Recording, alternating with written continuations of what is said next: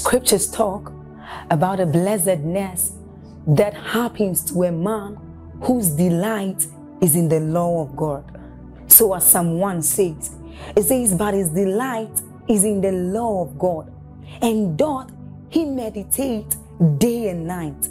He says that that man is like a tree planted by the rivers of water, whose leaves do not wither, and who bears fruit in every season. As you're about listening to this message, we believe that your life is going to be like that man planted by the rivers of water. Your leaves are forever going to bear. And we know that your season will not pass by. You will forever shine and you will forever bear fruit. We have a lot of content to share with you. So we would entreat you to subscribe to this channel, as well as like us. Hit that notification bell to receive more updates from us, because we know that whatever content here is going to set you on course at every time. It's going to make you attain whatever stature that Christ wants you to attain. Thank you. This is where many believers fail. We do not act. The Bible clearly says, there is he that scattereth and tendeth to poverty. There is he that withholdeth more than his meat. There is he that scattereth and yet increaseth. There is he that withholdeth more than his meat and tends to poverty. And yet you will find people who are greedy, wanting God to bless them. You will find people who have no passion for the house of God, wanting God to bless them. You will find people who ignore and neglect diligence, wanting God to bless them. What are the areas that you are trusting God for a miracle? What are the areas in your life, precious people of God, that you're trusting God to activate supernatural possibilities? I may be talking to a man of God, a woman of God who is trusting God. You're saying, Apostle, you may not know what is happening to me in ministry. I am down. Ministry is not working. I love God with all my heart. I serve him, but I don't seem to see the outstretched arm of God. It may be a mother who is watching. It may be a father who is saying, will God visit my family? Can he visit my children? I'm tired of negative things happening around my life. Until you are willing to take responsibility, the light will never shine. Blaming people for your condition, blaming the government for your condition. Now I know that here and there may be legitimate grounds upon which you may say, okay, my father, my brother, my uncle, somebody who would have helped me. But listen to me, I say this especially to Africans, Nigerians, I say this to believers. Until you are willing to take responsibility over your results, you will never, that sense of entitlement that makes it look like someone somewhere should succeed and come and bless you, it will only lead to frustration. As a man of God, you must take responsibility and say, look, if my ministry is not working, it is not because there are too many churches in my city. If my ministry is not working, it is not because maybe there is some kind of tribal sentiments. No, take responsibility. There may be a dimension of grace and fire and knowledge that I do not know, and you contend for it in the spirit of faith. Very, very important. So you must find out. The end of meditation is understanding, and understanding is only complete when you find out your role, your participatory role in causing the work that God had finished in Christ to be made manifest in your life. Please try to understand this. Abraham did not just sit down. God beckoned on him, follow me, and the Bible says Abraham got up and began to walk. He got to a point where God beckoned on him, Abraham, take now thy son, thy only son whom thou lovest, even at the risk of being controversial, even at the risk of being looked upon. Do you know what it means to sacrifice your child? I don't know the extent of wickedness that would be, that a man would carry his young son of about 12 years old, take him to a mountain and go and butcher him. Simply, you would see that as selfishness. And yet he was able to take that risk to prove to God that he trusted him. And God swore and said, in blessing I will bless you. You read that in Romans chapter 4, when he began to talk about the faith of Abraham, that Abraham conceived. I think we should go there as I prepare to round up. Romans chapter 4, please.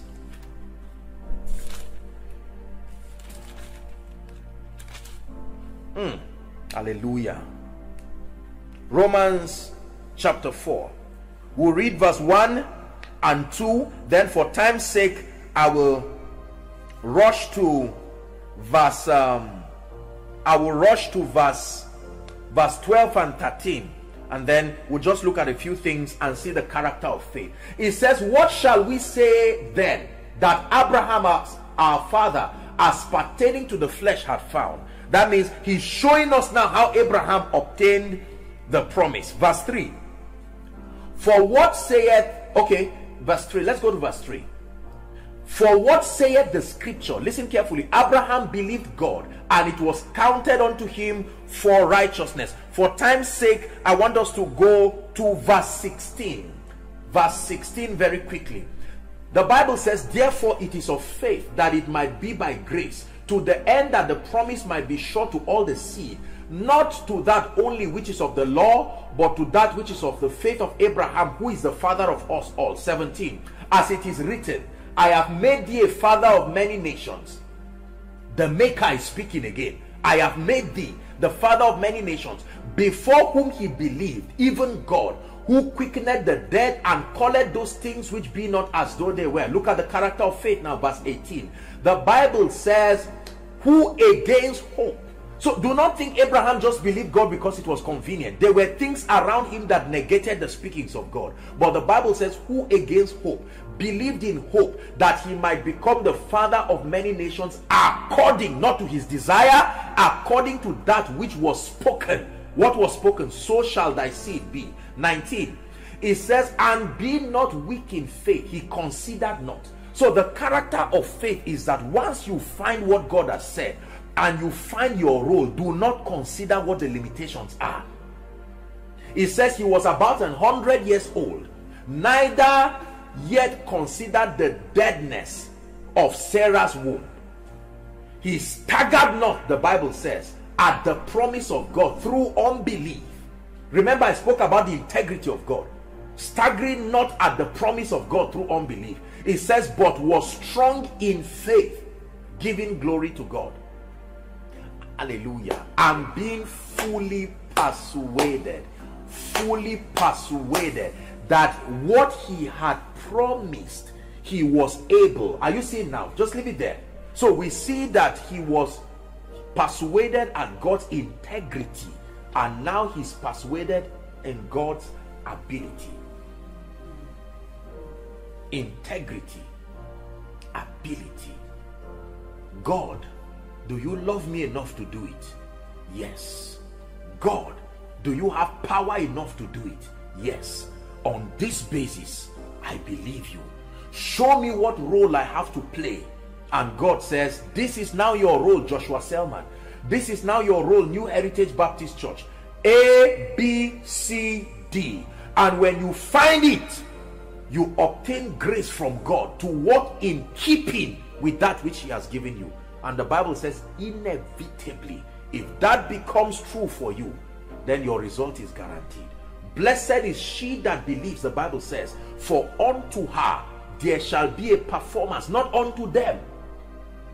Unto her who believe, unto New Heritage Baptist Church who believe, there shall be a performance of the things that were spoken of the mouth of God. When he came to Mary, the Bible says he met Mary, brought glad tidings, sent an angel. Gabriel came and met Mary and began to bring a very controversial salutation, called her a woman who was highly favored. And Mary looked and wondered what manner of salutation was this. And she began to tell Mary that she would have seed that would not come from a mortal man. And Mary said, how shall these things be, seeing that I know not a man? And then he says, the power of the highest shall come overshadow you. At the end of it, Mary said, be it unto me. This is where we're going to be praying. I just established our first prayer point. Be it unto me according to thy word. Be it unto my finances according to thy word. Be it unto ministry according to thy word. Be it unto family, not according to the economy, not according to the times. The economy has its own template. The times have their own template. But be it unto me according to thy word. I want you to lift up your voice wherever you are and begin to pray and talk to the Lord sincerely. New Heritage Baptist Church, we're praying. Be it unto me. Pray the prayer of Mary. And Abraham believed God. He was persuaded about God's integrity. He was persuaded about God's ability. Listen, two of them are important. You can be persuaded in God's integrity. He does not lie, he does not fail, but that's not enough to give you results. You may be persuaded about God's ability alone. You need both a revelation of the surety of his integrity and his ability. We're praying. Grant me grace to know that you are a God of integrity. Grant me grace to know that you are a God who does not fail. In our world today that is full of disappointments, in our world today that is full of disappointed expectations, grant me grace to know that you are not a man that you should lie, nor the son of man that you should repent. That if your mouth utters it, and if you appear to me through your word, giving me promises, showing me principles, revealing prophecies to me, then I can trust you. I can take you for your word. We're praying. Thank you, Jesus. Thank you, Jesus. Thank you, Jesus. Mighty God of heaven, we believe you for New Heritage Baptist Church. We believe you for this mighty assembly. We thank you for the things that you have spoken this year through the mouth of your servant. We thank you for the great things that you have in store for your Zion, for their spiritual growth, for their transformation, for their families, for their finances, for their relevance, for their lives, for their health. We thank you. Bring us all, oh God, to a point of persuasion, unbendedness. Hallelujah. We're going to pray. Father, open my eyes to see the promise, the principle, and the prophecy allocated for birthing my possibility. Now, two people can have the same need, but the scripture that God will use to bail them out will be different. Two women can be trusting God for the fruit of the womb. Two women can be trusting God to lift their families. For one, God will give a scripture. You need a specific prophetic word, a specific scripture that reveals to you what God wants to do. Say, open thou my eyes that I may behold wondrous things from out of thy law. We are praying, Lord, open my eyes. Reveal to me by the agency of the Spirit. Show me, appear to me via your word. Let me see the promise allocated for the area of concern in my life. If my marriage is not working, Lord, show me the scripture. If my health is not working, show me your word. If my destiny is stagnated, show me your word. He sent forth his word, the Bible says, and his word healed them and delivered them. You are praying from the depth of your heart. You are taking personal responsibility for your life. Take personal responsibility for your home, your family, your finances, your ministry. Lord, grant me grace. I take responsibility over my destiny. And in the name of Jesus, the Christ of God, the Son of the living God, I decree and I declare by the power of the Holy Spirit, I declare in the name of Jesus Christ, that I find through searching, I find through prayer, I find through the labor dimension of the word of God. I pray and ask the Lord to open my eyes. Let me find the principles allocated for my lifting. Let me find the principles allocated for my favor, the scriptures. Hallelujah. The Bible says, now that you know these things, it says, happy are you if you do them. It is not just hearing the word that produces results. It is not just knowing what God has said. You must obtain grace to do. The grace does not exempt you from doing. The grace empowers you to do. This is, I think, a bit of a balance that must be brought, because most people think that all that the grace of God does is to exempt you from doing. There are actions that are actions of the law that have been dealt with, but there are actions of faith. James said, show me your faith without works, and I will show you my faith by my works. There are works that are actions, attestations, participatory actions that validate that you believe God. Very, very important. Joshua chapter 1 says, this book of the law shall not depart from out of thy mouth. It says, but thou shalt meditate therein day and night, that thou mayest observe to do according to all that is written therein. It says, thou mayest observe. No, not just observe to speak. Confession is a very active part of faith, but that's not all. You must obtain grace to do. There are many of us, we may need to write the things that we will need to do as our participatory actions of obedience to prove to God that we believe him fully, and then commit his integrity. God is a God of integrity, but he's integrated on our behalf at the point of obedience. Deuteronomy chapter 28. I'm rounding up. Deuteronomy 28 from verse 1. And it shall come to pass, if, that's a condition, thou shalt diligently hearken to the, then to observe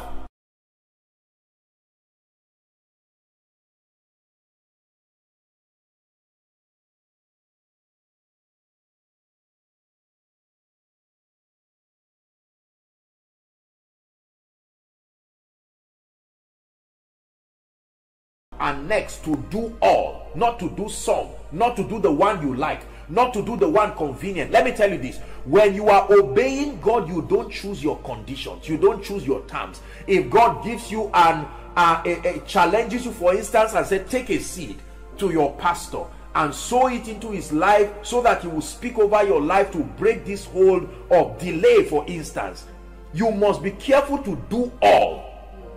If God says be diligent, a lazy man will beg in harvest. You cannot just be praying and refuse to be productive and expect that God is going to bring things in your hand. No, you will have to trust God for grace to do all his commandments, which I command thee this day. It says, as a result, the Lord will set thee on high above all nations of the earth. And then verse 2 says, these blessings shall come on thee and overtake thee, if, that's the condition, thou shalt hearken to the voice of the Lord thy God. We are going to pray. Lord, show me my role in birthing the possibility that you intend for me to have in this season. Show me my role. We are praying.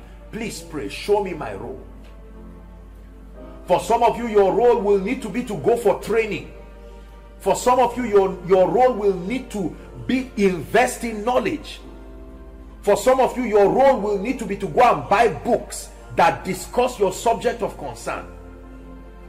For some of you, your role will need to be humility. For some of you, your role will need to be to build character. For some of you, your role will need to be to spend more time with God's word. For some of you, your role will need to be to stay with scripture and build until you conform to the image of God. For some of you, your role will need to be to take risks. For some of you, your role will need to be to build relationships.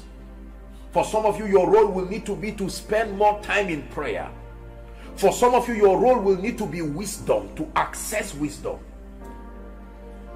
For some of you, your role, may need to be to go online and search for job opportunities. For some of you, your role will need to be to sit down with your wife and talk and build a great marriage. For some of you, your role will need to be more attentive to your children. For some of you, your role may need to be to love the body of Christ. For some of you, your role may need to be to love God with all your heart.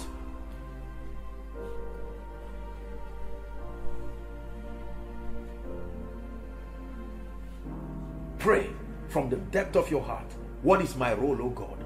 There has to be something that I need to do. The rich man came to Jesus and said, good master, what do I do to inherit eternal life? Now the next point we are going to pray. Nobody can fulfill the demands of faith in the strength of the flesh. This is something we need to understand. The Bible says in Romans chapter 8 from verse 1, it says, there is therefore now no condemnation to them which are in Christ Jesus. Powerful scripture. Who walk not just who sit down there, who walk not after the flesh, but after the Spirit. Verse 2 says, for the law of the Spirit of life in Christ Jesus hath made me free from the law of sin and death. 3. It says, for what the law could not do, in that it was weak through the flesh. You see that now? The flesh made the law weak. It says, God sending his own Son in the likeness of sinful flesh, and for sin condemned sin in the flesh. Verse 4. And then the Bible says that the righteousness of the law might be fulfilled in us, who walk not after the flesh, but after the Spirit. Verse 5. It says, for they that are after the flesh do mind the things of the flesh, but they that are after the Spirit, the things of the Spirit. Here's the point. For to be carnally minded, the word carnal there means sensual. That means the limitation of your impulses is what you think, what you hear, what you see, what you taste. To be carnally minded will only lead you to death. It says, but to be spiritually minded is life and peace. Let me just pause here a bit, and as we round up, let me just encourage us. Believers, we are in very sensitive times that require high level spirituality.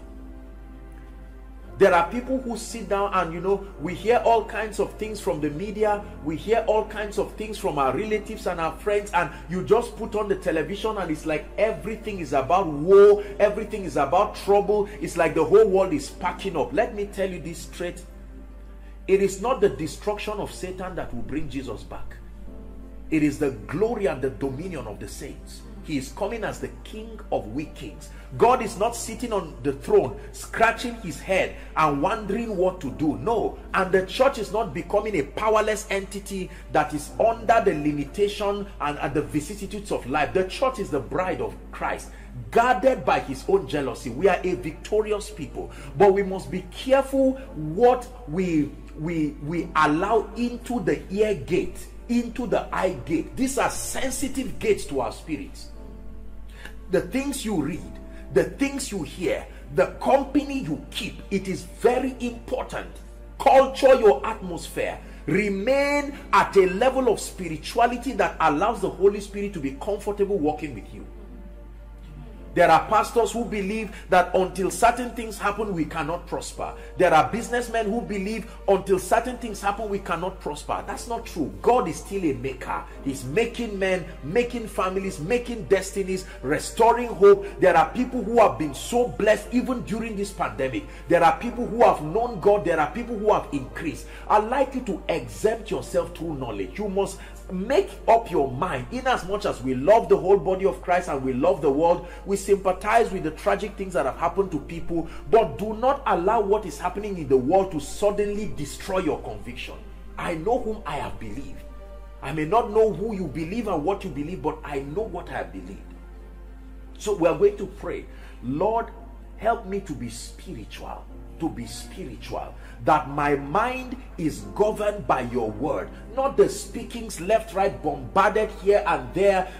Let me not give Satan room to dampen my faith. Let me not give Satan room to destroy my convictions. Are we praying? Thank you, Jesus. Thank you, Jesus. Thank you, Jesus. Now I'd like you to pray for New Heritage Baptist Church. Pray for Pastor, great servant of God. Pray for his dear wife. Pray for his family. We are at times where ministry is very challenging. The devil is raising all kinds of onslaughts to make sure that the church becomes voiceless, and we have to pray for him, pray for his wife, pray for his family, pray for the deaconry of the New Heritage Baptist Church, pray for the youth, pray for every arm of the church. We decree and declare that New Heritage Baptist Church will only continue to go from glory to glory. Pray for the wonderful mothers. Pray for those trusting God for healing. Pray for those trusting God for lifting. Pray for those trusting God for supernatural turnarounds. Father, we thank you in the name of Jesus, the Christ of God. You have shared with us that it is possible to activate divine possibilities. And you have taught us again that results are not the reason why you desire us to seek you. You desire that much more than the things that you will do for us, that we will seek to know you because we truly love you. And Lord, we trust you, and we say it again that we love you not because of tea and bread. We love you not because of the things that you give us. We love you for who you are. But Lord, we thank you that you are benevolent enough to not leave us without help. You are our helper and you are our maker. And thank you for showing us the systemic nature of your kingdom, that we can activate keys that upon engaging them will open us to a world of limitless possibilities. You have taught us faith. Lord, I pray that you bring us to a point of persuasion where we are convinced about your integrity, where we are convinced about your ability. Open us, oh God, to the understanding, illumination that will help us know the participatory roles that we have to play in actualizing prophecy and promises over our lives. And Lord, we obtain grace that will help us to be diligent and to be persistent until your word speaks over our lives. Father, I stretch my hands and I pray for New Heritage Baptist Church and as many who are following and will be following. In the name of Jesus, I pray that you will bless everyone. I pray by the ministry of the Spirit. I bring you the ministry of the Holy Ghost. I pray that the power of God will touch people, that in homes, in families, you experience the grace of God. I pray for breakthrough. I pray for restoration. Those who have gone down and gone cold spiritually, I pray in the name of Jesus, let there be an activation of a fresh love and fire for the things of God. Whatever is a distraction to your life and your spiritual experience, I declare that God will cut it away from you. In the name of Jesus, I pray that you will love the Lord with all your heart. I pray that you will hunger after the things of God. And I pray for the leadership. I pray for all families represented. I pray for the youth. Everything you desire God to do in your life, I release my faith with you. And in the name of Jesus, I pray that you are having this experience as your heritage. In the name of Jesus, the Lord bless you. The Lord honor you. In the name of Jesus Christ. Let me challenge you. Please, I want you to get relevant teachings that talk about the specific areas of concern. Let that be your responsibility. Find out by the Spirit the relevant areas that talk about the issues of concern. Sit with the Word of God. Meditate upon it until you come to a point of persuasion and you come to a point where your faith is alive. Then when you find your role, obtain grace from God and do it with all your heart. Do it with patience and persistence. And I assure you that in the name of Jesus, you will find out that you will step into a whole world, a new world of supernatural possibilities. May the Lord bless you with his presence. May the Lord bless you with his word. In Jesus' name I pray. Amen. Hello. Scriptures exhort us from the book of Proverbs. It says, my son, attend to my sayings. Incline thy ears to my words. Let them not depart from thy eyes, and keep them in the midst of thee. As you have listened to this message, we believe that you are going to reap the blessings thereof if you attend to these words as well. That you will keep these words in the midst of your heart. That no matter the circumstance, your eyes are going to be fixed on these words. And as you have been blessed, we will tell you to share this message. Be an evangelist by sharing to others to be blessed. And then subscribe to this channel for us, because we have loads of videos. We have loads of content that is going to make you blessed. That is going to set you on course. That is going to set you ablaze. And don't forget to like for us. Thank you.